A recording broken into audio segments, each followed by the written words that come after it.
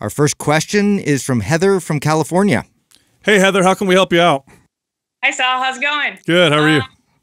I recently found out I have hypothyroidism, and I wanted to get your guys' thoughts on natural interventions versus like synthetic hormones and pharmaceutical treatments. Just wanted to hear your thoughts on it. Okay, so you got diagnosed by a doctor that you're not. Yes, correct. Okay, and to be clear, you said hypo, not enough thyroid. Hypo, yes. Okay. Okay, so obviously, first off, I'm not a doctor. I'm just been a trainer for a long time. I've worked with a lot of people. I've worked with a lot of functional medicine practitioners. A smart guy. So I'll comment from that position. And by the way, did you get tested for antibodies or anything else in relation to your thyroid? Correct. And this has been continual testing probably over the last like 9 months or so. Okay. So functional medicine practitioners sometimes will have somebody do, elimination diet. They may recommend supplements like ashwagandha. But, here's the thing. And I also worked with a lot of doctors, and I would talk to them often about thyroid issues.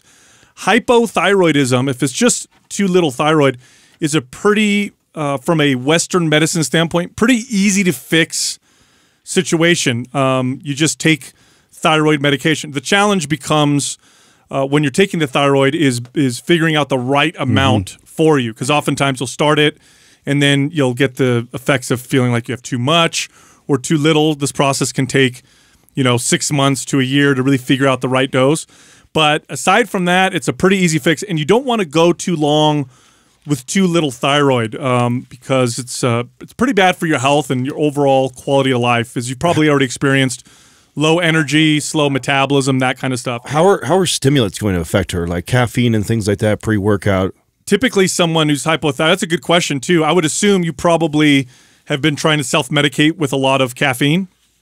I try to stay away from caffeine as much as possible, but there were some times when I was feeling like extra lethargic and definitely was doing a lot more coffee. I try not to break like coffee after 1 p.m., but I was starting to do it like 3 o'clock in the afternoon because I was just dragging some days. Yeah. By any chance, did you practice a ketogenic or really low carb diet for a long time?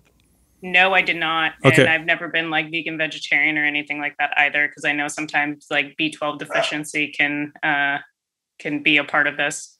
Yeah, and low like keto diets practiced for long periods of times in women sometimes will show up with thyroid issues. That's why I asked that question. Yeah. So the best thing I can recommend is to follow your doctor's advice and to train appropriately. So you're going to have to kind of listen to your body, which means you might not be able to train very intensely or very often because your energy's, probably not going to be great until you get the right amount of thyroid. You also, there's different types of medications that you can work with when it comes to your thyroid.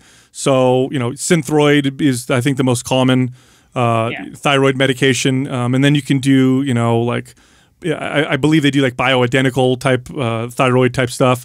So, you can explore that kind of stuff. But, from a diet and exercise standpoint, it's tough because you don't want to go too long with low thyroid. It really affects your quality of life in a negative way. I'm sure you've probably experienced. Yeah.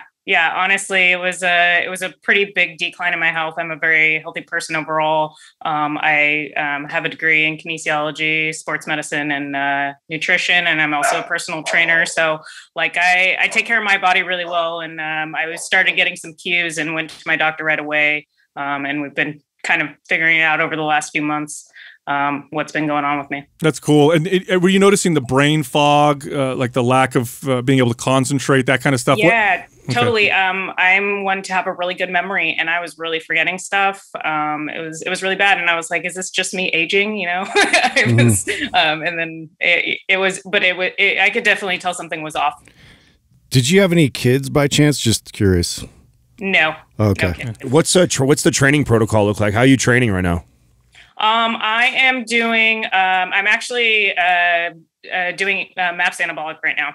Oh, good. Okay, that's probably I would say that's probably the perfect program for you right now. Just putting myself in 3 days a week, I think, is what's kind of just fitting in with my energy levels right now. Because before I was training more like 4 or 5 times a week, and I was basically wearing myself thin at that point. Yeah. Yeah. I mean, when it comes to hormones, here's the deal.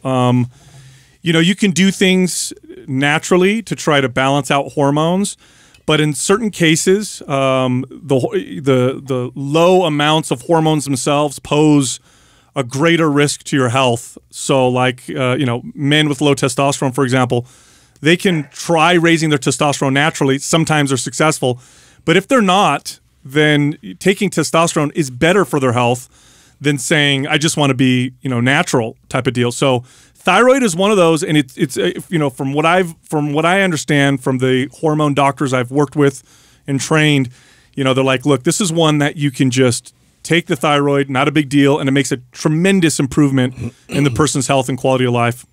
It's an area I've never messed with. I mean, I've had lots of clients, and it's just one of those ones that they take the medication. I've worked around it with the doctor. I've never tried to do anything holistically to change it. Yeah.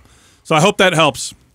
Yeah, thank you. I just wanted your guys' input because I've heard a lot of stuff and I've researched myself. So Sal, Adam, Justin, and Doug, thank you so much. I really appreciate you taking my question. You're welcome. Thank you.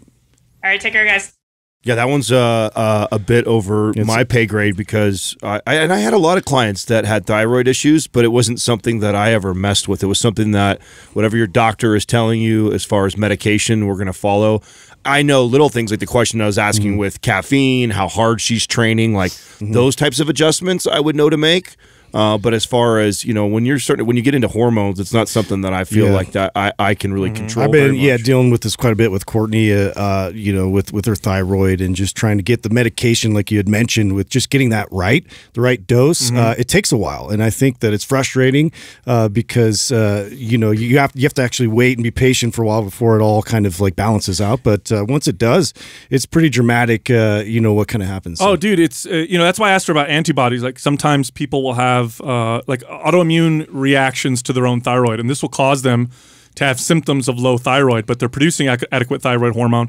It's just they have all these antibodies. So Hashimoto's is an example of something like that. In those cases, from my experience, sometimes holistic measures can make a tremendous improvement by helping your body's own immune system regulate itself better. Yeah, but what do you mean by holistic measures? You mean like cutting out maybe inflammatory foods, reducing the intensity of training, maybe cutting out caffeine and stimulants? Like, yeah, what else? Like, I wouldn't know where else to go. Looking at food intolerances, SIBO sometimes can cause issues like that, so treating SIBO. But I mean, if you just have low thyroid, you know, okay, and I totally respect it when people want to do things on their own and naturally.